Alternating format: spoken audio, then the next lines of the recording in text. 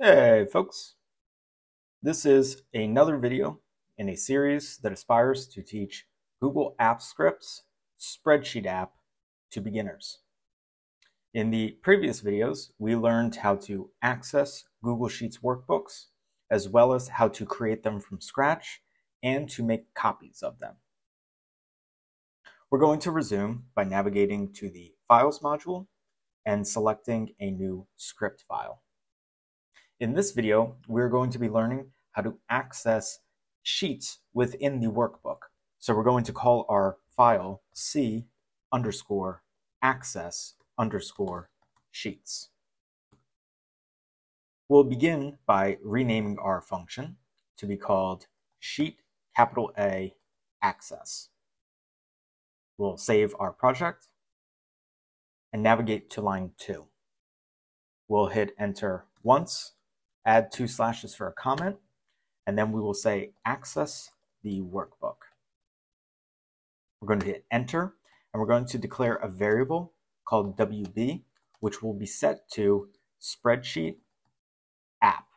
We'll use the dot method, and then you'll use one of the 3 methods that we discussed in the access workbook lesson.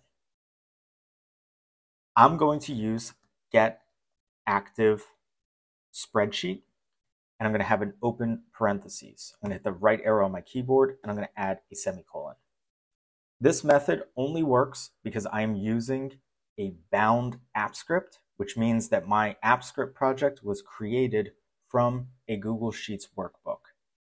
If you are using an unbound app script or trying to access a sheet in another workbook, you are going to need to use Open by ID or Open by URL in order to create your WB variable. We're going to hit enter twice, and we're going to hit left arrow on our keyboard twice.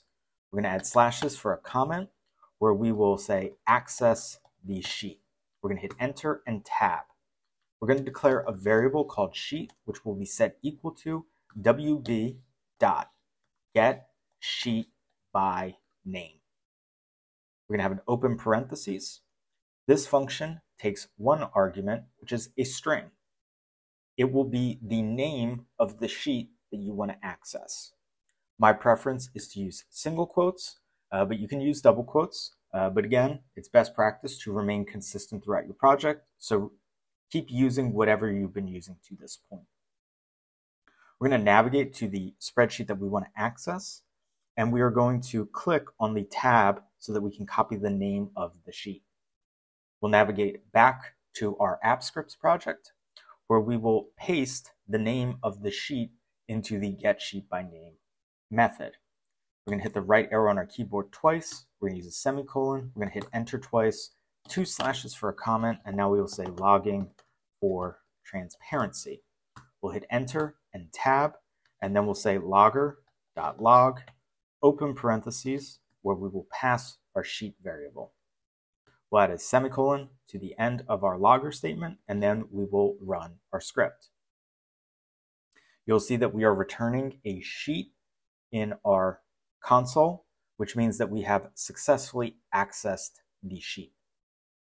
Now, in addition to accessing one sheet, you have the ability to collect all of the sheets. So we're going to hit enter twice, left arrow on our keyboard 4 times, and we're going to add 2 slashes for a comment, and now we're going to say access all the sheets. We're going to hit enter and tab, and we're going to declare a variable called sheets. We're going to set that equal to WB.getS sheets, and we'll have an open parentheses. Now, the important thing that you need to know about get sheets is that you can't use this variable the same way that you use the sheet variable, which is the get sheet by name function.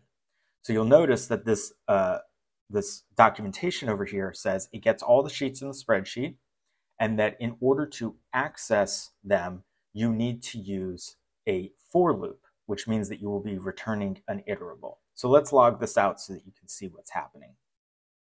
So we are going to add a semicolon at the end of get sheets, and we're going to hit enter twice. We're going to add 2 slashes for a comment, and we're going to say logging for transparency. We're going to hit enter and tab.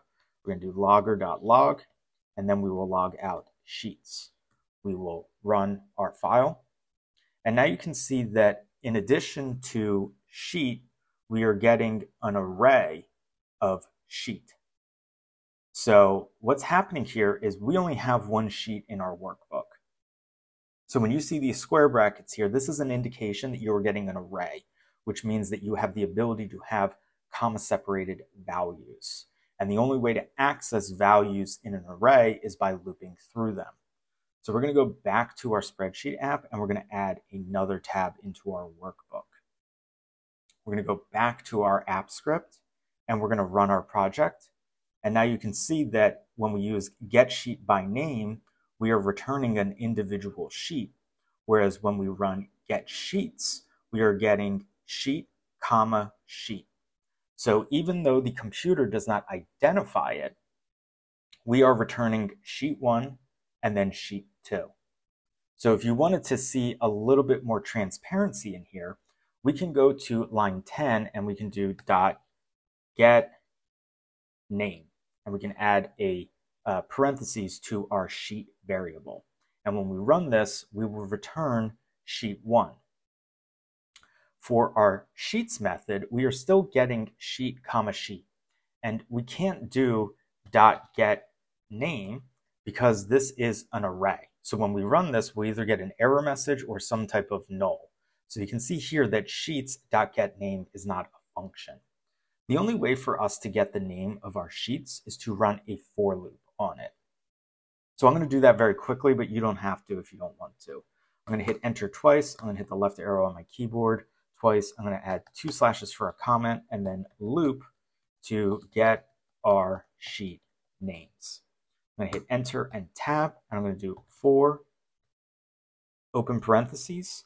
I'm going to declare a variable of I for my iterable, and I'll say in sheets. I'll hit the right arrow on my keyboard. I'll hit space. I'll add curly brackets. I'll hit enter, and then I'll do logger.log sheets square bracket I. Go to the right of the square bracket dot get capital N name open parentheses, right arrow on my keyboard twice, semicolon. And now when we run it, we'll get the name of our sheet, we'll get our sheets array, which we are logging out on line 16, and then when we loop through each of our sheets, we get the sheet 1 and the sheet 2 name. Now, I present to you the sheets method in here so that you're aware of how to use it. I've had some comments on my videos where people have wanted to access more than one sheet. It does get a little bit more sophisticated when using a for loop and dynamically accessing multiple things at once. But I want you to be aware of this so that when you come into contact with it in the future, it's not the first time that you're seeing it. Now, one additional note that I would like to make about the getSheetByName method, it's perfectly fine in the beginning. I have no issues with it. It is prone to error though. And that error comes when the sheet name changes. So for example, we are using .getSheetByName on line 7, and we are passing in sheet 1. If I go to my sheet and I change the name of that tab to be called data, when I run my script, it's going to break because the sheet doesn't exist. It is no longer called sheet 1. It is now called data. So that means that I have to go back into my script file and I have to rerun my code after making the change. And then you can see it works successfully. Unfortunately, this is the only native method for the spreadsheet app in order to access a sheet. I have a solution that I like to pursue where I create a custom function called getSheetById, where I use the identification number of the sheet in order to programmatically extract the name. That way, if the sheet name changes, my script doesn't break.